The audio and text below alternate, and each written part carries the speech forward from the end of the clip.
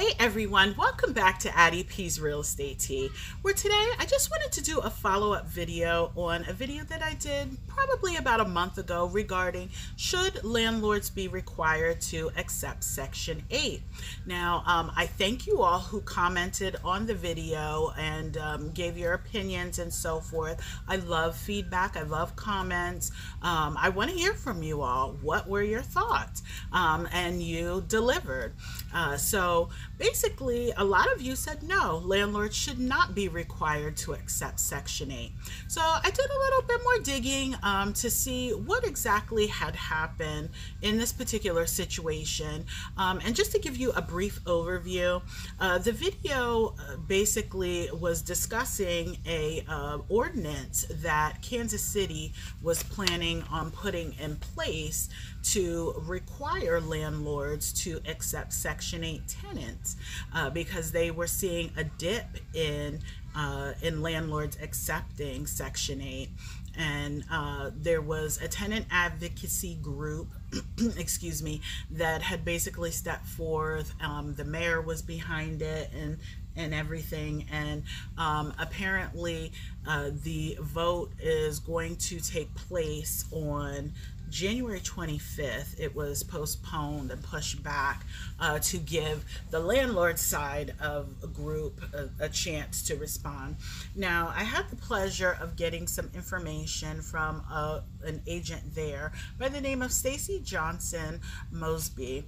She was so kind to give me a call back and kind of give me a rundown on what was going on, which is how I know that the 25th is when they're due to take a look at this again and possibly vote on it.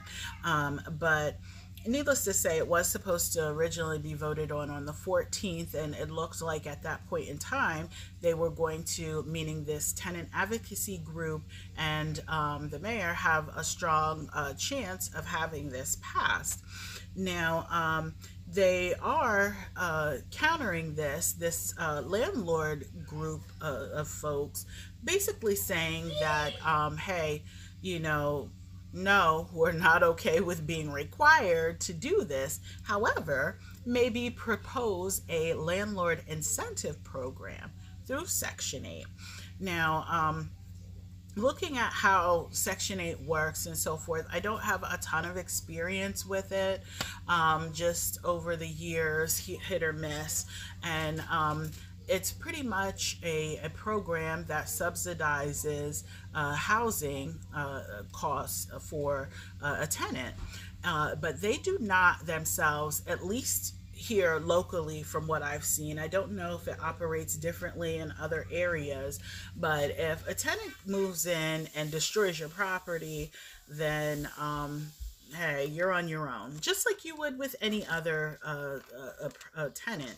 Now, obviously, there are legal ramifications that come with destroying someone's property, such as going to the magisterial courts, you know, recouping some money that way, whether it's unpaid rent, whether it's just damaging property, whatever the case may be. So the landlord still has to go through those steps. However, I guess, you know, if you're in a program that is designed for a low-income renter who needs help subsidizing, and then to top it off, that tenant has destroyed property, then you really aren't going to get your money back. So I guess that maybe is the logic and thought behind a lot of landlords saying, hey, you know what? I'd rather just not deal with it. Also, sometimes there tends to be a cap on rent that they allow, as far as it goes geographically, depending on what area you're in. And a lot of landlords don't want to be restricted by that. And lastly, what I have seen is some landlords don't like the fact of the inspections. Some of the inspections don't necessarily mirror what maybe a city code inspection would if you are in an area that requires you to have a code inspection before you rent out to a tenant. So I think it really all depends, again, on your locality, municipality, wherever the property is that you're intending to rent out. Now, my point being is, and this is just my 2 cents, take it, leave it, whatever. I like the security of Section 8 when things go well, as I'm sure most landlords would. You are guaranteed to receive your funds, there at the beginning of the month without hesitation. You don't have to chase anybody around. All of those things. There have been some great success stories with Section 8. What I don't like with this whole push of a requirement is the business aspect of it. If I'm in the business of investing and renting properties in order to run my business, then I feel that that is being restricted, that is taking the whole beauty and joy away from that entrepreneurship, that portion of it. So I really feel that that requiring landlords to kind of, take this course of action in their business, because that's essentially what it is. They're running a business. They're offering housing to individuals who need it. That is not really a good look. Let me just put it that way.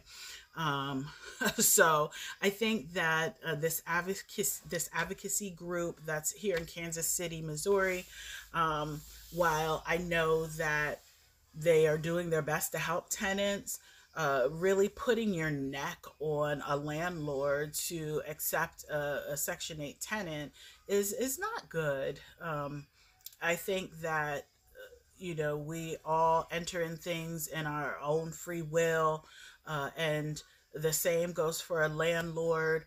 And maybe this should be, a boost to again create this landlord incentive program through within, and like build it within Section 8, that maybe if they get a rogue tenant that destroys property or whatever, that Section 8 offers to pay a percentage of the repair costs, or they actually hire someone, bring someone in to do that, on the landlord's behalf, since they have taken that step to do that, or offer some extra financial security, that will help that landlord in this situation. But I don't feel that any landlord should be forced to take a program or accept a program.